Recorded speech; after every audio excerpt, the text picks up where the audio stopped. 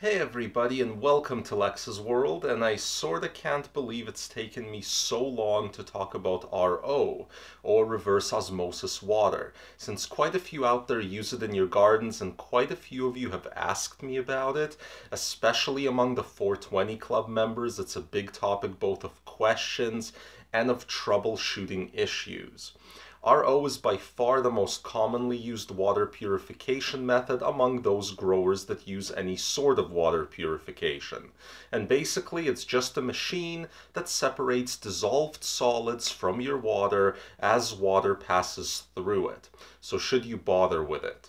There's a few angles to inspect this, and I hope you hear me out on all of them before you make up your mind. In my opinion, it's not a question of whether you need RO, because generally the answer is no, you don't need it, but rather under what circumstances might RO make sense. Because there are some, it's just that they don't apply to most people that are growing a personal grow in a fully developed country, which is the bulk of my viewers.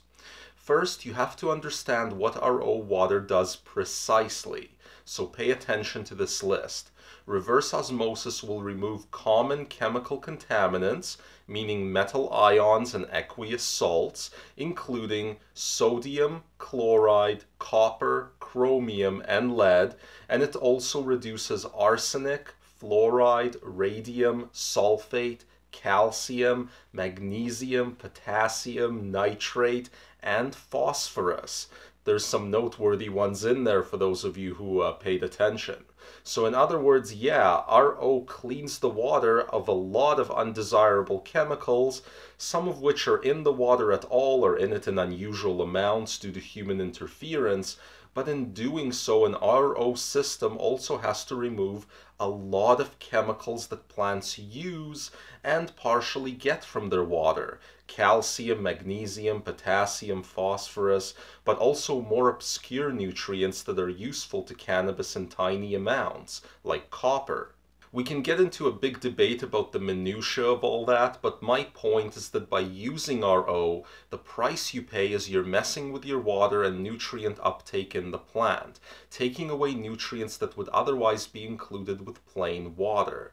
And this may result in unintended consequences and the experiencing of nutrient deficiencies that are otherwise pretty rare, like copper deficiency. It's a particular chemical that your plant doesn't use a whole lot of, but if there's zero of it provided, yeah, you might get copper deficiency. So there's risks involved in switching to RO. Also, please bear in mind that whenever you go against the normal evolution of a plant, which was to use normal water that fell from the sky, which was full of all sorts of stuff, you're venturing into slightly murky territory. Now, the obvious counter by RO enthusiasts is, well, water's changed. Water ain't what it used to be, and the water where I live is pretty polluted. Well, my question to those folks is, how polluted?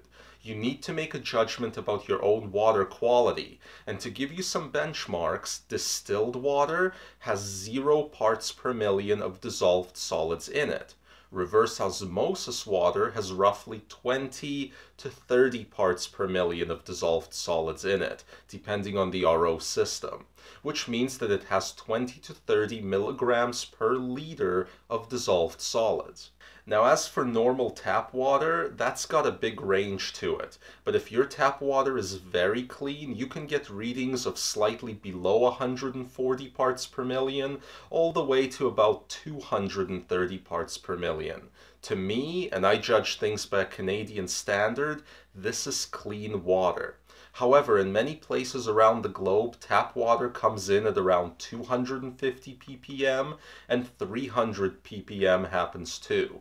Any higher than that, like going into the 300 to 500 range, then yes, then you can truly say that your area has water with high dissolved solids, water that isn't particularly natural or clean, water that's hard.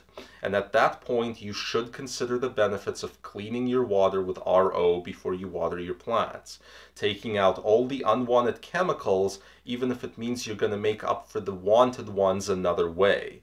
There will be a net benefit to keeping your plant watered with clean water. By the way, if your tap or rainwater is well above 300 ppm, you may want to use RO for your drinking water too. Just my opinion. If you want to know how to measure the ppm of your water, you just need a total dissolved solids meter. They're pretty cheap. I'll link to them in the video description.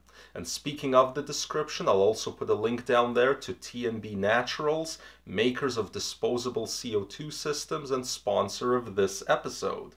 Anyways, the other situation aside from unclean water where you'd want to take on a reverse osmosis system is if you're looking to achieve a very tough botanical goal, like if you're growing for weight or if you're a breeder.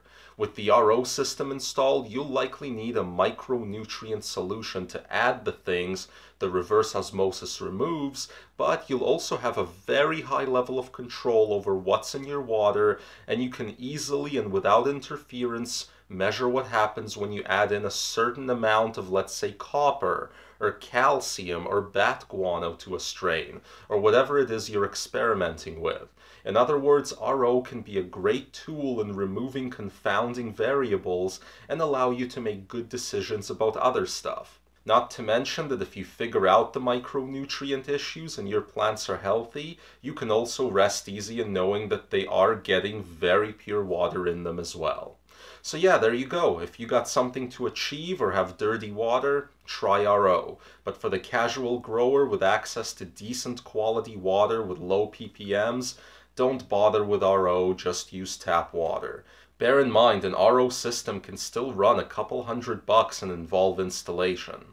That's the summary in a nutshell. If you still want to check out an RO system, I'll link to some in the video description, and if you don't want to miss any more of my episodes, just be sure you subscribe and hit that like button, and we'll see you all next time on Lex's World.